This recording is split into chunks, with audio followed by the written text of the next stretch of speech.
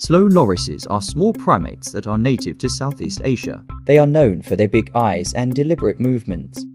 Slowlorises are arboreal and nocturnal. They live in trees in the rainforests of Southeast Asia and feed on insects, fruits, vegetables, bamboo shoots, and small animals.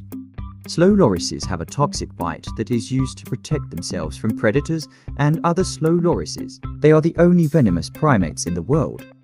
During the day, slowlorises sleep in tree hollows or other protected areas. They are solitary animals and only come together during mating season.